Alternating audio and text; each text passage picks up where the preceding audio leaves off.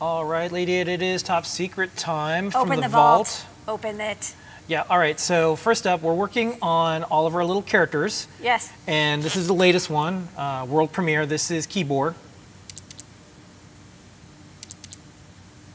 And I demanded the double click nose. if you're going to get a CircuitPython powered keyboard, know this will be one of the friendly helpers that does things with you. This is Keyboard. Say hi to Keyboard. Hi, Keyboard. Next up, what's this? I just have been whipping up a couple of STEMMA QT boards. So this is a very popular GPIO expander chip, and I thought it would make for a great STEMMA QT board. I mean, these are like super low cost, very popular. There's also a 16-bit version, but I really like this like very simple 8-bit version. Okay, and then we have some sneak peek videos. We're going to play them back to back, and then we're going to see on the other side. All right, Lady Ada, what is this? Hey, I'm making more progress on our iSpy boards. That is, you know, we make a lot of TFTs and OLEDs and stuff, and they have all these pins, so many pins. Well, DF Robot made this cute little interface that uses a flex connector to basically replicate all of these pins, and so it's really easy with this way to add a TFT screen if your board has the matching connector. So I'm testing it with their board because I know they got the pin out, right? Let's see. Oh, there you go. And that's the logo that you and Bruce came up with. I spy with my little eye. A really easy way to attach TFTs. All right, Lady Ada, what is this? Hey, I just put together a prototype for my QT 2040 Trinky. So this is a Raspberry Pi RP2040 with 8 megabytes of flash. There's crystal, a little NeoPixel, and then 2 side buttons. This is the reset button, and this is the boot button. And then at the end, there's a STEMMA QT connector, and this is STEMMA QT sized, right? It's like the same size as one of these sensors. So I have this over here plugged into my computer as a little demo, and then on my computer, it's showing that, yeah, it's reading from the BME 680. And then I did the cute trick that Pimaroni came up with where the boot button is also a user button. So when I press this, you can see the red LED turns on.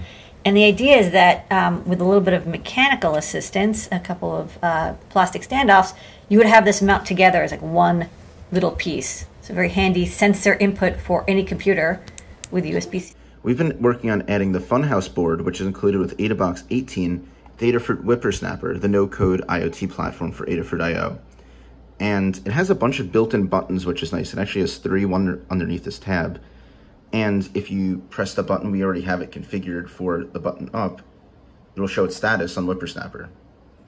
So I'm going to show you adding a new button because I want to read the value of the middle button. So you would click New Component, push button, scroll down to button select, click Create Component, and then we can simply press the middle button. And that's it. The Project Bundle feature that was recently added to the Learn Guide system simplified the process of setting up your device for specific projects. Another helpful resource in Learn Guides are screenshots like these that show the necessary files on the CircuitPy drive.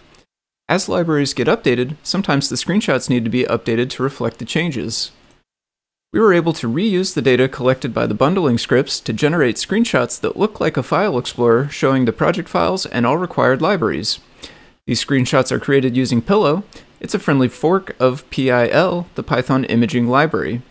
Jeff integrated this utility with GitHub Actions, so now it runs every time there's a change to any CircuitPython Learn Guide code. When it runs, it generates images for every project at once and pushes them into the Learn Guide repo. These new auto-generated screenshots will get integrated into the Learn Guide system soon. And last up, you have a demo you're going to show. That's right. This is a big deal. Okay. So on the overhead, I've been working on the keyboard. More keyboard. So getting the OLED working. You mean? Yeah, the keyboard. It's a keyboard? It's a keyboard. And I got the rotary encoder, and you can see it's running CircuitPython. So far so good. So I've got like the Rev A, oh, there you go. The Rev A of the PCB going, but I'm going to make some updates. I'm going to change the USB-C location. I'm going to change the OLED to be a plug-in OLED.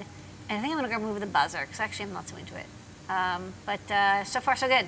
Keyboard is occurring. All right, and that is Top Secret this week.